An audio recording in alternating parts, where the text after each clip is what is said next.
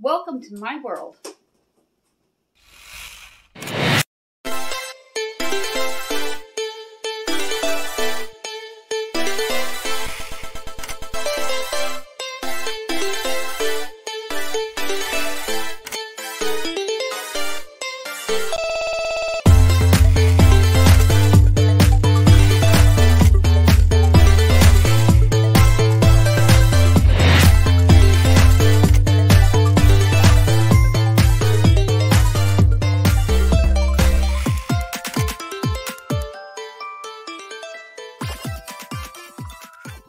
I'm Suzanne Ridgway, this is Let Us Eat, and welcome back to my channel. If you are new, welcome. Let's take a moment and smash on that subscribe button down below.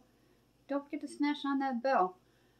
Thank you so much to everybody who supports me and watches me on a daily basis. We did it. We got to 3.0 watch time hours, which is huge and a huge accomplishment for YouTube. We're going to go into my kitchen in a minute, and we're going to make 3 different delicious tuna dishes and that you've never may have thought of before. I've been scouring Pinterest as well as Google for unique and delicious ways to dress up tuna fish. Tuna fish is inexpensive and it's a great way to go, and you can do a meatless Monday with it because the fact that it's fish. Or if you don't like meat, this could be a great way to add to your meal planning board one of the 3 dishes that we're going to do. We're going to do a delicious tuna bake with bow ties and tomatoes.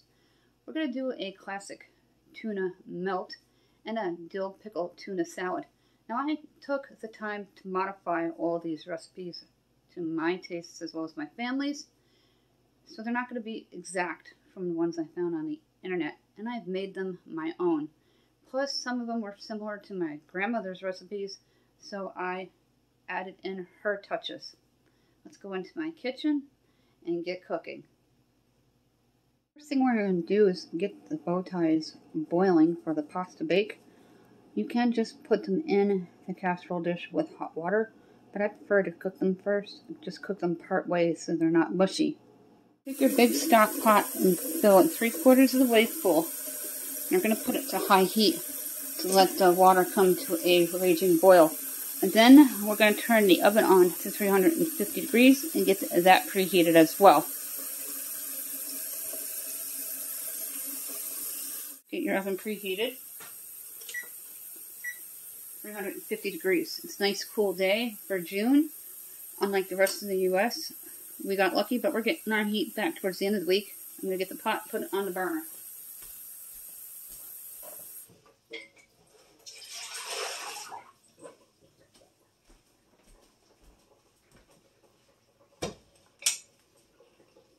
Ahead and turn it on to high heat. Always make sure the proper burner is turning on. Grab a wooden spoon to rest over it so there's a volcano effect all over, and add some salt.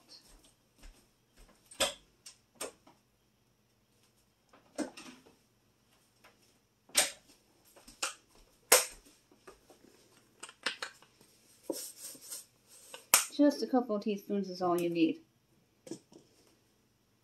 For this pasta bake, you're going to need the bow ties, and 2 cans of the tuna, crushed tomatoes or diced tomatoes, whatever you have on hand. You need mozzarella cheese, Parmesan cheese, garlic, black pepper, and salt. Very easy to do. I'm going to take this over to the other countertop so it's ready to go into the pot once it's at a full boil. Then we're going to cook them till al dente, about 10 to 15 minutes. And then we're going to drain them. In the meantime, we're going to prep the casserole part. The recipe calls to drain the tuna as well as the crushed tomatoes. So what I'm going to do is use a colander for the tomatoes, and I just use the lid of the tuna can to drain the juices from the tuna.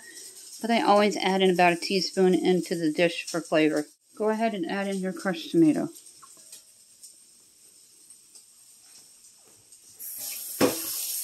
If you see the container to the back of the counter by the bread box, I took out about a cup of the crushed tomatoes because there was a lot of them. Although the pasta is going to absorb a lot of it, and as well as the cheese, I don't want it to be too soggy. So I'm going to reserve about a cup of that for my Italian night, Wednesday night, and just put some cling wrap on it and use it in the crock pot. A teaspoon of tuna juice for extra flavor. For spices, you're going to need black pepper, garlic, and Italian seasoning.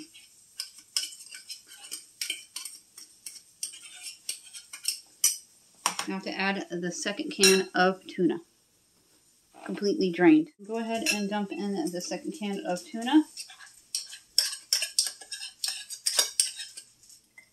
We're going to add the spices and mix it. I have my spices all ready rather than dicing up an entire onion. I'm going to use my onion soup mix. However, if you have high blood pressure or any kind of health issues, check the contents on the package to make sure that they're not going to interfere with any of your medications. About a tablespoon. It's going to be delicious. I'm going to do 3 teaspoons of Italian seasoning, garlic, black pepper, and just a dash of regular salt. Nothing fancy, no kosher. My black pepper garlic I haven't opened yet. I want to use these up beforehand. I'm going to add the rest of the seasonings in. But first we're going to dump the pasta into the water. The water is boiling. Go ahead and dump it in. Give it a good stir. And let it cook for about 10 to 14 minutes. Because it'll finish cooking in the oven with the cheese and the tomatoes. I'm going to start with the Italian seasoning. Hey guys, look. All you regulars, a different spice. Just a couple of teaspoons, 2 to 3.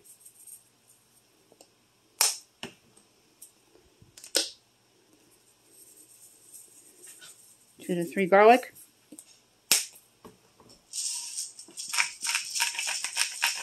3 of black pepper. And a dash of salt. Now we're going to mix it up well. I'm going to add in Parmesan, then the bow ties, and then mozzarella on the top.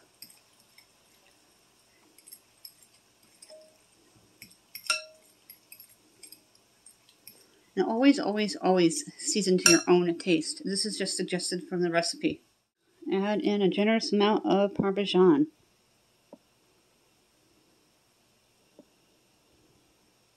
About a cup.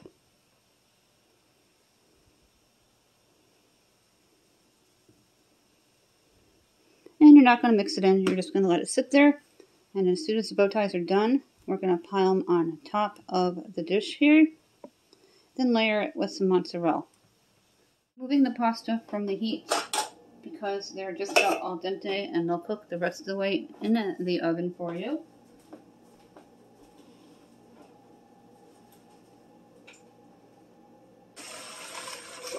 I turned the heat off my stove top. The oven is preheated now. Go ahead and rinse.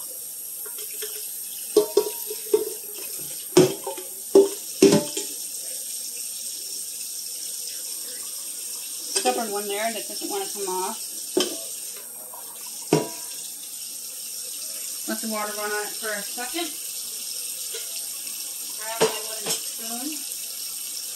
And we're going to use half of these on the tuna pasta bake. And the other half we're going to use in a dill tuna salad. As I said, I modified the rest. I add in half of the pasta. I have a pasta grabber.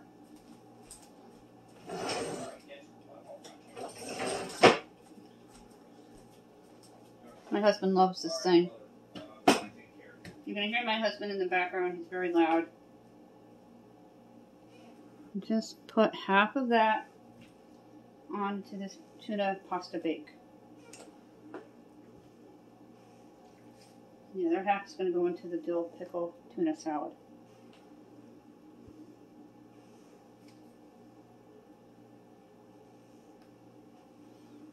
By reserving some, you're saving money. And using one entire box. I'm going to add cheese to cover the entire top.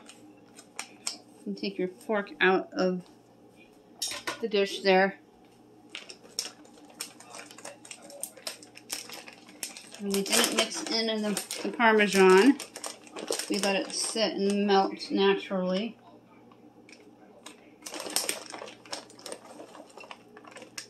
About a cup to a cup and a half of mozzarella, or whatever your favorite cheese is, or whatever cheese you have on hand. By using what you have, you're going to save money. And take some black pepper and garnish it, as well as a little bit of garlic. That is twice I opened it on the correct side today. Yay me. Now this is going to go into your preheated oven for about 20 to 25 minutes until the cheese is all bubbly and melted all the way through. Here's a close-up of the before of the tuna bow tie pasta bake. Modified to my taste and add-ins from my grandma's recipe. Place it to the center of the rack for best results. At least that's what I do. I'm always barefoot, even in the winter. I do have slippers, but it has to be really cold for me to wear them. I'm not a fan of socks or slippers or anything on my feet unless they need to be. Time it for 25 minutes, and then we'll take a look at it, and you'll see a final picture. This is going to be a tuna dill salad. We're going to use the rest of the bow ties that we cooked for the pasta bake. 1 can of tuna fish drained, a teaspoon of the tuna fish juice, black pepper, garlic, and salt. I'm going to use a dash of salt, black pepper, and garlic, about 3 teaspoons. Always do it to your taste. I'm going to chop up some pickle and add some pickle juice, mayonnaise, as well as some onion soup mix. A couple of big spoonfuls of heaping mayonnaise here.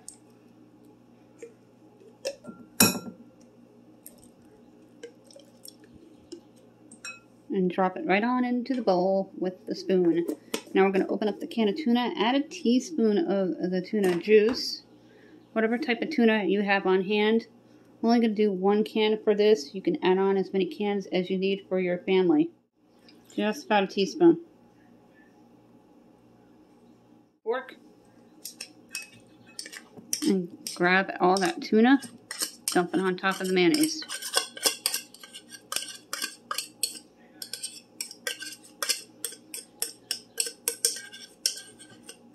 If you want to do fresh onion for this, they said minced.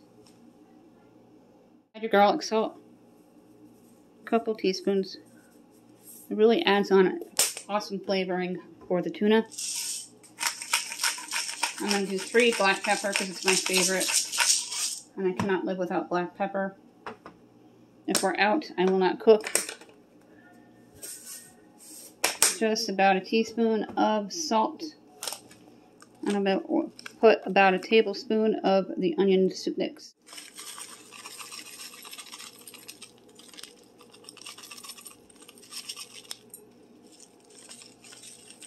Now we're going to mix it well. Add in about a teaspoon of the pickle juice. I'm going to use my kitchen shears to cut up the pickles. Take your pickle and just cut them. I'm using whatever pickles I have available. You could do homemade if you wish.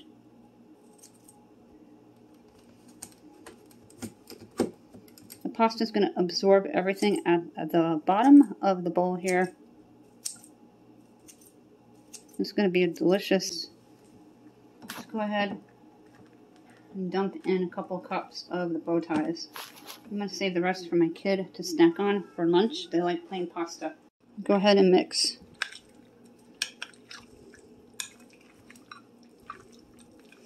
And the tuna dill pasta salad is done. Perfect for picnics and potlucks, family gatherings, barbecues. There's always at least 1 tuna dish available. It is inexpensive, few ingredients from your pantry.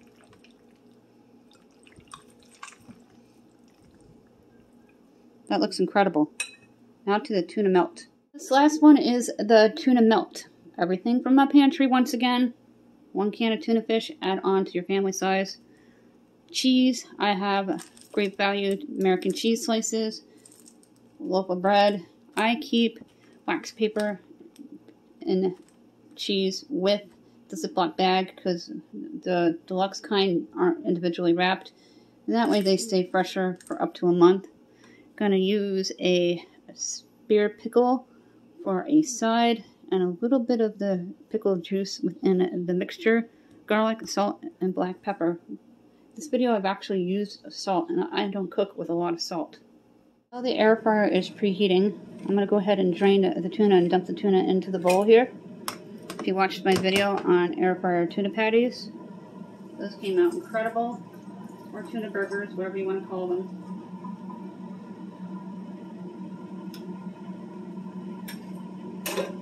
Go ahead and dump the tuna into the bowl. Make sure you get all of it. Trying to get my kids into tuna. My husband will not eat it. I'm going to add a little bit of the garlic.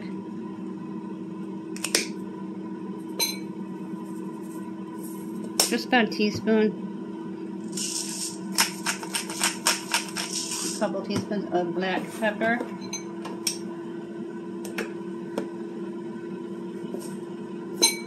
Dash of salt. And just a little bit of pickle juice. About a half a teaspoon. And then you're going to mix it. I'm going to add in a little bit of mozzarella cheese. Make this 2 different types of cheeses for the tuna melt. Go ahead and add in your cheese. Colby Jack would probably be really good with this. I have mozzarella. We buy it bulk. That's all you really need. A couple of tablespoons. Go ahead and mix.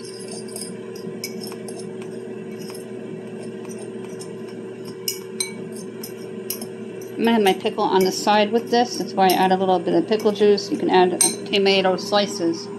Go ahead and add a cheese slice each. And then we're going to put your tuna mixture right on.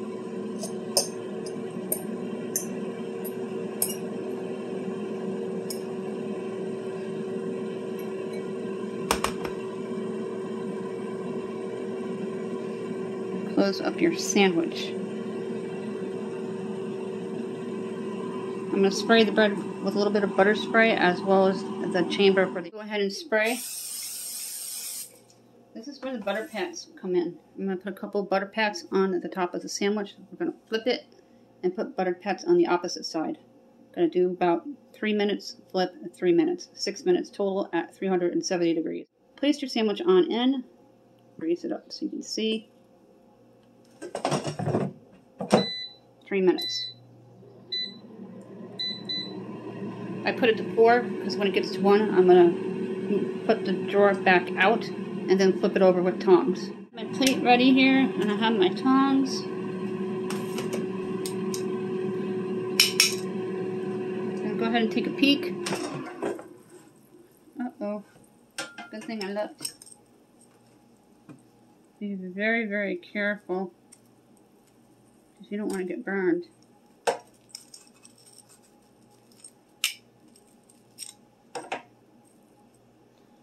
Alright, let's use a spatula. Ready to go? It's only going to need 2 minutes per side, not 3.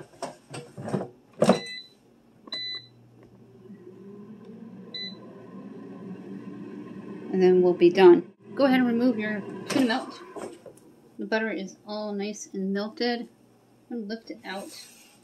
The tongs were good for the bread not being on the sandwich.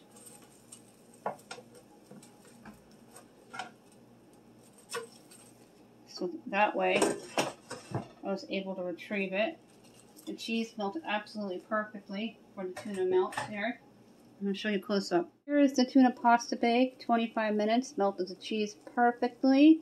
Look at the little bow ties. Oh my goodness. It is awesome. I've never made my grandmother's recipe before.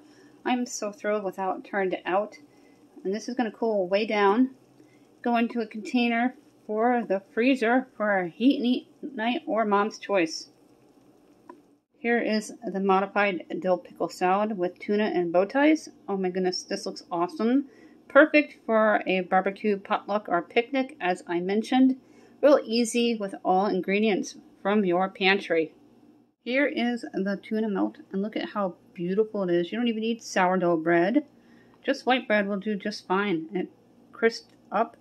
The tongs worked great for retrieving the bread that got away from the sandwich, but use a spatula to flip it over, and only do it for 3 minutes and then flip for 2 to make sure all the butter's melted, it's toasted all the way through, and the cheese melts all the way through.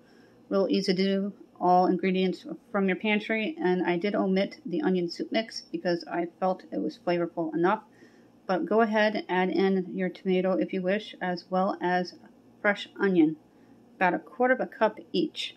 That is it for this video. Thank you so much for watching me all the way to the end. We're up to 3.0 watch time hours. Thank you so much, everybody. That is a huge accomplishment for my channel. I really appreciate each and every one of you. We are looking for 25 people to give out one 5 items prize pack from the Dollar Tree, valued at $6.25. When we get to 1,600, we're going to issue out 2 $10 Dollar Tree gift cards. The rules are, if you're new, make sure you comment in order to be qualified. Let me know that you're new. You need to be a U.S. resident and subscribed. That applies to everybody. The regulars know that they need to be subscribed and a U.S. resident. If you haven't tapped on that bell yet and you've been watching a long time, make sure you do so you don't miss a single video. If you are new, check me out. Smash on that subscribe button for more great recipes like these with the air fryer or your oven, or a no-cook one. 3 great tuna dishes you may not have thought of. One of them from my childhood, from my grandmother, that I modified to what I had in my pantry, and I cannot wait to try it. Tuna melt, I'm going to eat in a minute. Thank you, everybody, for your support and ongoing viewing. It's really appreciated from the bottom of my family's heart. Thank you for watching.